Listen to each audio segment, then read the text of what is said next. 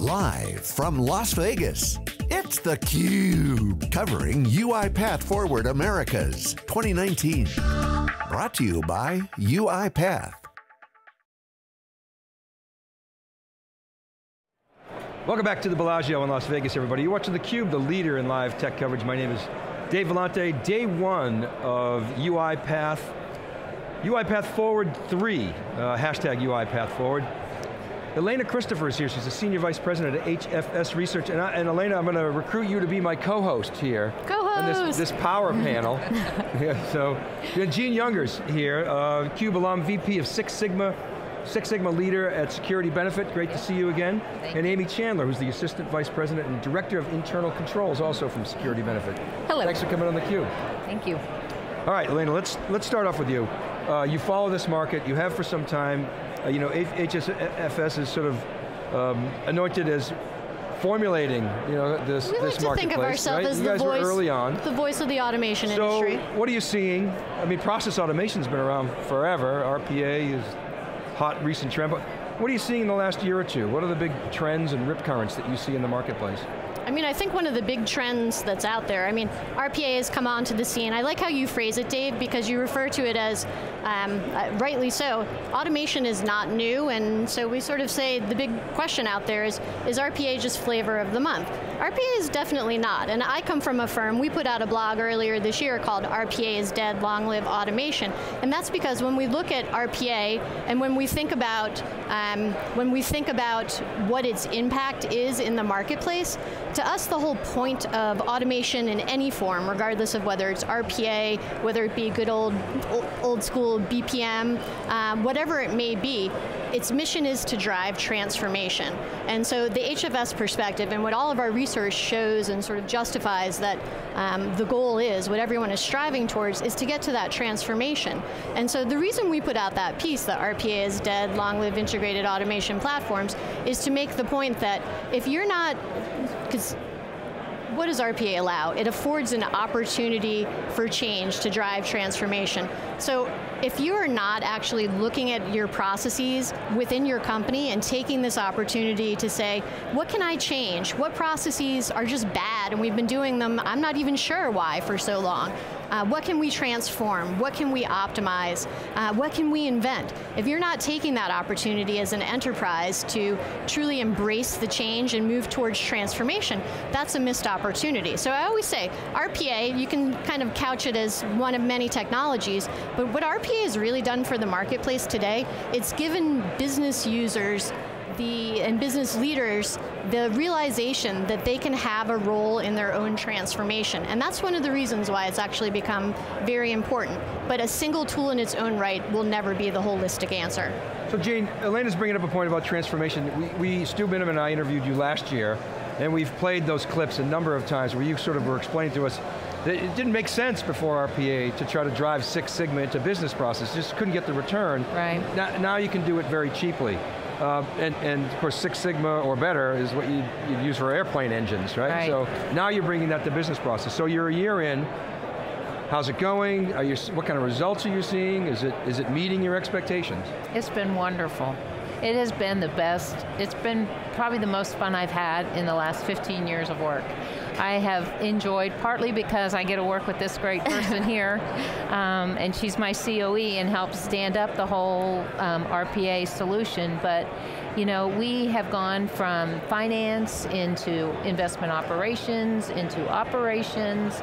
We've got one sitting right now that we're going to be looking at statements that it's going to be 14,000 hours out of both time out as well as staff hours saved, and it's going to touch our customer directly, that they're not going to get a bad statement anymore. And so, it has just been an incredible journey for us over the past year. It really has. And so, okay, Amy, your role is, you're the hardcore practitioner here, right? So that's right. You run the COE. Tell us more about your role, and I'm really interested in how you're bringing it out, RPA, to the organization. Is that led by your team, or is it kind of this top-down approach, or? Yeah, this last year we spent a lot of time trying to educate the lower levels and go from a bottom-up perspective. Pretty much we implemented our infrastructure, we had a nice solid change management process. We built in logical access. We built in good processes around that so that we'd be able to scale easily over this last year. So, which kind of sets us up for next year and everything that we want to accomplish then. So Elena, we were talking earlier on theCUBE about RPA in many ways is, I call it cleaning up the crime scene, where stuff is kind of really sort of a mess and huge opportunities to improve. So my question to you is, it seems like RPA is, in some regards, successful because you can drop it into existing processes, you're not changing things, but in a way, there's concerns that, oh, well, I'm just kind of paving the cow path. So how much process reinvention should have to occur in order to take advantage of RPA? So, and I love that you use that phrase, paving the cow path. As a New Englander, it's the roads in Boston are in fact paved cow paths. So we know that can lead to some dodgy roads. And that's part of, and I say it because that's part of what the answer is. Because the reinvention, and honestly the optimization has to be part of what the answer is. I said it just a little bit earlier in my comments, you're missing an opportunity with RPA and broader automation if you don't take that step to actually look at your processes and figure out if there's just essentially dead wood that you need to get rid of, things that need to be improved. One of the sort of the guidelines, because not all processes are created equal, because you don't want to spend the time and effort, and you guys should chime in on this, you don't want to spend the time and effort to optimize a process if it's not critical to your business, if you're not going to get lift from it or from some ROI. It's a bit of a continuum. So one of the things that I always encourage enterprises to think about is this idea of, well, obviously, what business problem are you trying to solve? But as you're going through the process optimization, what kind of user experience do you want out of this? And your users, by the way, you tend to think of your user as, it could be your end customer, it could be your employee, it could even be your partner, but trying to figure out what the experience is that you actually want to have, and then you can actually then look at the process and figure out, do we need to do something different? Do we need to do something completely new to actually optimize that? And then again, line it with what you're trying to solve and what kind of lift you want to get from it. But I'd love to, popping over to you guys, you live and breathe this, right? And so I think you have a slightly different opinion than me, but. We do live and breathe it, and every process we look at, we take the consideration, but you've also got you have a continuum, right? If it's a simple process and we can put it up very quickly, we do. But we've also got ones where one process will come into us, and a perfect example is our rate changes. Mm-hmm. It came in and there was one process at the very end, and they ended up we did a wing-to-wing of the whole thing, followed the data all the way back through the process, and I think it hit, 7 or 8 different areas of the business. Mm-hmm. And once we got done with that whole wing-to-wing to see what we could optimize, it turned into, 60? Yeah, 60 plus, yeah. 60 plus what? Bot processes from one entry. Yeah. And so right now we've got 189 to 200 processes in the backlog, and so if you take that and exponentially increase it, we know that there's probably actually 1,000 to 2,000 more processes at the minimum that we can hit for the company, and we need to look at those. Yeah, and I will say the wing-to-wing approach is very important because you're following the data as it's moving along. So if you don't do that, if you only focus on a small little piece of it, you don't know what's happening to the data before it gets to you, and you don't know what's going to happen to it when it leaves you. So you really do have to take that wing-to-wing approach. So your internal controls is in your title. Yeah. So everybody's talking about scale. It's a big theme here of UiPath. And with these days, things scale really fast, and boo-boos can happen really fast. So how are you ensuring that the edicts of the organization are met, whether it's security, compliance, governance? Is that part of your role? Yeah, we've actually kept internal audit and internal controls, and in fact our external auditors, EY, we've kept them all at the table when we've gone through processes, when we built out our change management process, our logical access, when we built our whole process from beginning to end. They kind of sat at the table with us and kind of went over everything to make sure that we were hitting all the controls that we needed to do. And actually, I'd like to piggyback on that comment, because just that inclusion of the various roles that's what we found as an emerging best practice in all of our research and all of the qualitative conversations that we have with enterprises and service providers, is because if you do things, I mean, it applies on multiple levels, because if you do things in a silo, you'll have siloed impact. If you bring the appropriate constituents to the table, you're going to understand their perspective, but it's going to have broader reach. So it helps alleviate the silos, but it also supports the point that you just made, Amy, about looking at the processes end to end, because you've got the necessary constituents involved. So you know the context, and then I believe, I think you guys shared this with me, that particularly when audit's involved, they actually, you're perhaps helping cultivate an understanding of how even their processes can improve as well. That is true. And from an overall standpoint with controls, I think a lot of people don't realize that a huge benefit is your controls, because if you're automating your controls, from an internal standpoint, you're not going to have to test as much from just an associate, a process owner, paying attention to their process, to the internal auditors, they're not going to have to test as much either, and then your external auditors, which that's revenue. I mean, that's savings. You lower your auditing bill? Right. Yeah. Well, we'll see, right? Yeah. That's always the hope. Tell you why.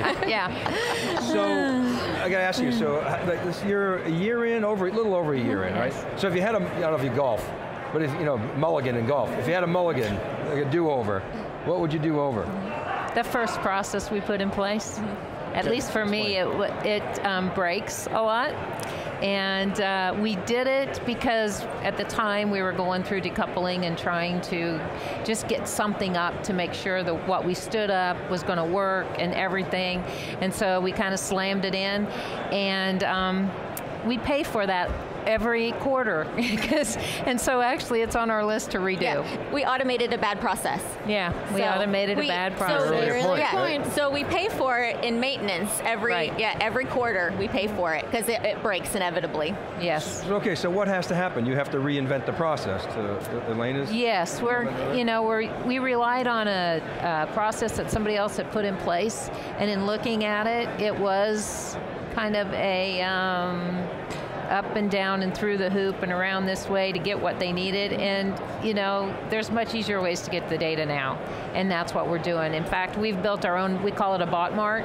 That's where all our data goes. They won't let us touch the other data marts and so forth, so they created us a bot mart, and anything that we need data for, they dump in there for us, and then that's where our bot can hit, and our bot can hit it at any time of the day or night when we need the data. And so it's worked out really well for us. And so the bot mart kind of came out of that project of, there's got to be a better way. How can we do this better instead of relying on these systems that change and upgrade, and then we run the bot and it's working one day and the next day somebody has gone in and tweaked something, and when all I really need out of that system is data. That's all I need. I don't need, a report. I don't need anything like that, because the reports change and they get messed up. I just want the raw data, and so that's what we're starting to do. How do you ensure that the data is synchronized with your other marts and warehouses, and is that a problem? No. Not yet. Yeah. No, not yet. I'm wondering, because I was thinking the exact same question, Dave, because on one hand, it's a nice, I think, step from a governance standpoint. You have what you need. Perhaps IT or whomever your data curators are, they're not going to have a heart attack that you're touching stuff that they don't want you to. But then there is that potential for synchronization issues, because that whole concept of golden source implies one copy, if you will. Well, and it is. It's all coming through. We have a central data repository that the data is going to come through, and it's all sitting there, and then it'll move over. And to me, what I most worry about, like I mentioned on the statement ones, okay, I get my data in. Is it the same data that got used to create those statements? Yeah. And as we're doing the testing and as we're looking at going live, that's one of our huge test cases. We need to understand what time that data comes in, when will it be into our bot mart, so when can I run those bots, because they're all going to be unattended on those, and so, the timing is critical, and so that's why I said not yet. But you want to know what? We can build a bot to do that compare of the data for us. So we can ensure. I saw a stat the other day, I don't know where it was, on Twitter, or maybe it was your data, that more money by, 2023 is going to be spent on chatbots than mobile development.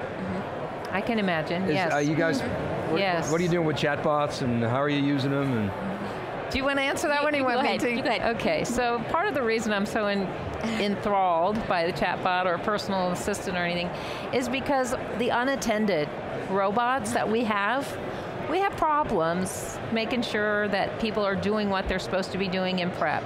We have some in finance, and you know, finance, you have a very fine line of what you can automate and what you need the user to still understand what they're doing, right? And so we felt like we had a really good, you know, combination of that. But in some instances, they forget to do things, so things aren't there, and we get the phone call, the bot broke, right?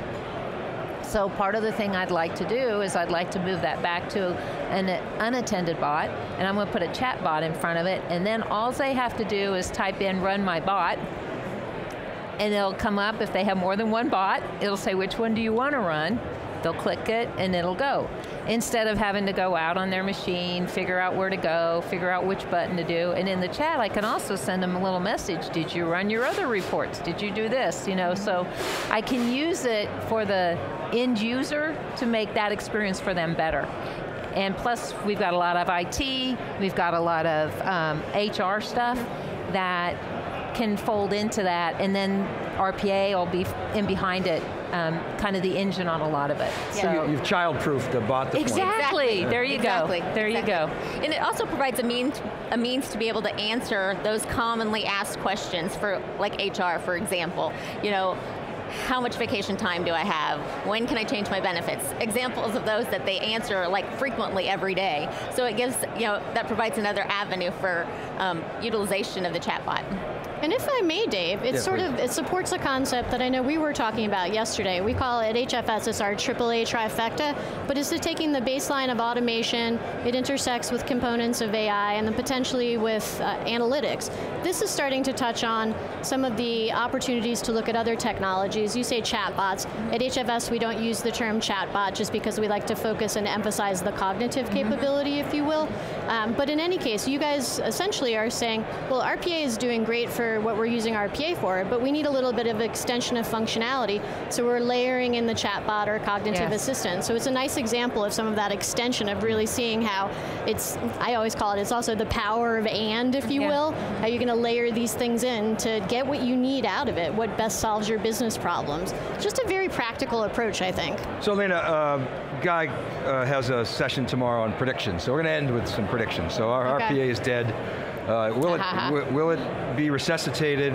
What's the future of RPA look like? Will it live up to the hype? I mean, so many initiatives in our industry haven't. I always criticize enterprise data warehousing and ETL and Hadoop and big data as not living up to the hype. Will RPA? It's got a hell of a lot of hype to live up to, I'll tell you that. So, I mean, back to some of our causality about why we even said it's dead. As a discrete software category, RPA is clearly not dead at all, but unless it's helping to drive forward with transformation, and even some of the strategies that these fine ladies from Security Benefit are utilizing, which is layering in additional technology, that's part of the path there. But honestly, the biggest challenge that you have to go through to get there is, and cannot be underestimated, is the change that your organization has to go through. Because think about it, if we look at the grand big vision of where RPA and broader intelligent automation takes us, the concept of creating a hybrid workforce, right? So what's a hybrid workforce? It's literally our humans complemented by digital workers. So